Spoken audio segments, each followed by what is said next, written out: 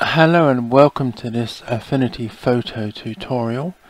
Now, in a recent Facebook group, the group being Affinity Photo, Rick Brown posted this image that he had or had taken himself, and he said like smoke from a nearby forest fire posed lots of hurdles while trying to take this shot of Grand Teton, and he couldn't get like these mountains in the background to sort of really show up, and unfortunately only had the JPEG version, not a RAW version to work with. Now I asked him to send me the picture, and I'll try and make him a very quick video looking at how he could use the Haze Removal Filter. So this is what I'm going to do. Let me just shut that, and like I said, this Facebook group is just called Affinity Photo. If I remember, I will add a link to the group in the description for this video. Now, Rick Brown kindly did send me the JPEG, and I have it open here in Affinity Photo. Now, the first thing I'm going to do is I'm going to make a duplicate of this, so we protect the original image, and it's always a good thing to do, but it is especially a good thing to do in this case because the Haze Removal Filter is a destructive filter. It is not a live filter which would still keep your original safe, but it is always a good policy to do is to duplicate your original image and work on the copy.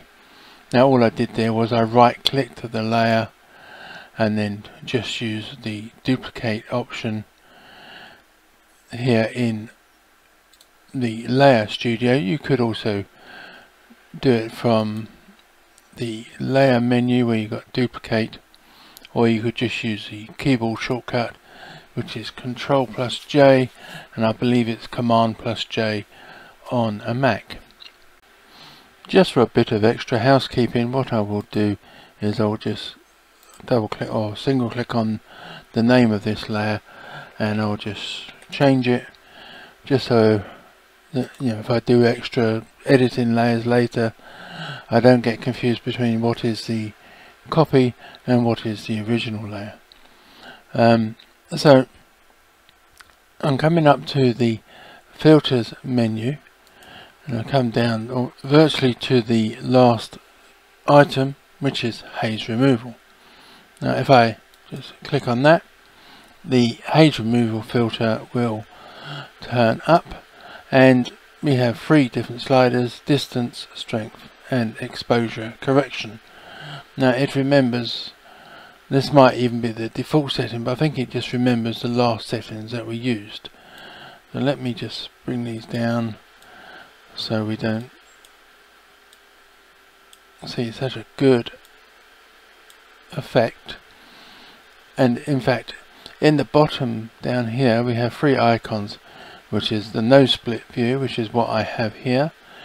The middle one is the split view, so you have this line coming down the middle, you put the cursor over it, should change to a double-ended arrow, and you can move this slider around, and as you can see down here it says after and before.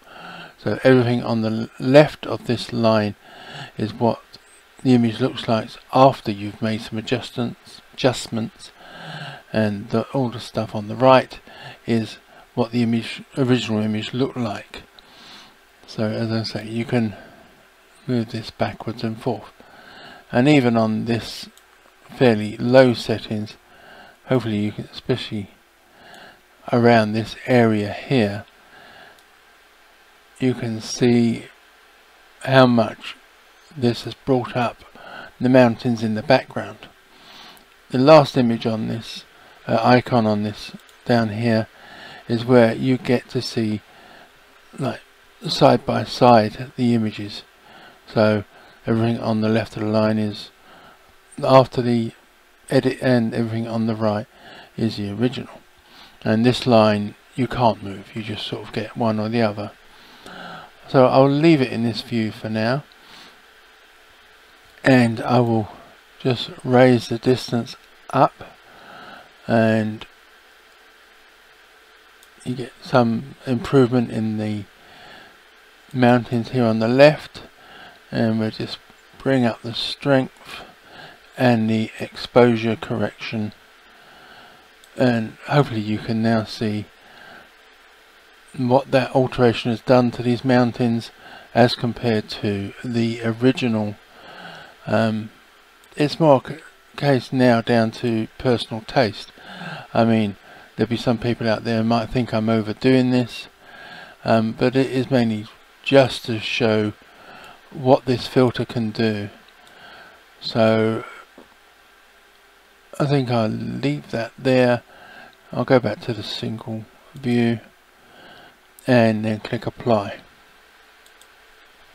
And you can always double check your progress here. Because we have worked on the copy, I could just turn off the visibility by clicking on this dot, and below is the original, and the one we're working on is now the altered one.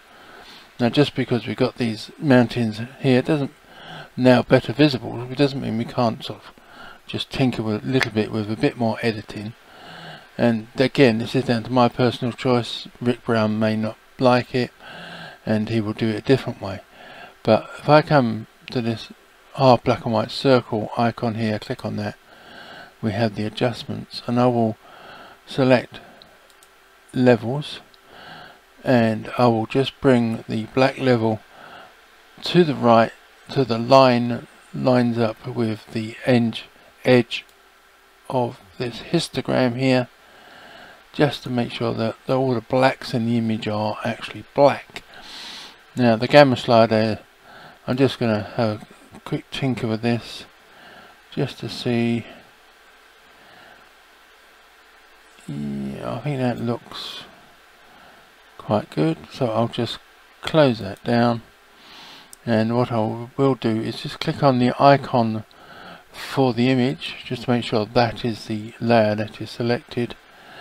And I think what I will just do then is have a look at vibrance, and as you can see, the vibrance has now been added as a second child layer, because I made sure that I clicked on the icon for the layer to make sure that that was the layer that was selected. And I'll just think, I won't alter saturation because that does all colors. Vibrance will just make sort of the lesser colors, for want of a better phrase, a bit stronger and not really affect the stronger colors. So I'll just move this.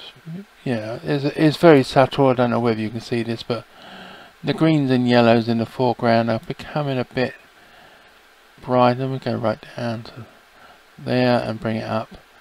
I'm just adding a little bit more colour to the foreground. So basically that is my look at the Haze Removal Filter, but in just 3 simple edits with the Haze Removal Filter and then levels and vibrance. I've changed Rick's image to this.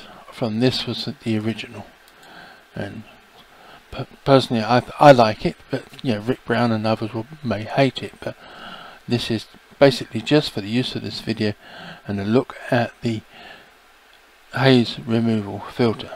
Thank you for watching, and goodbye.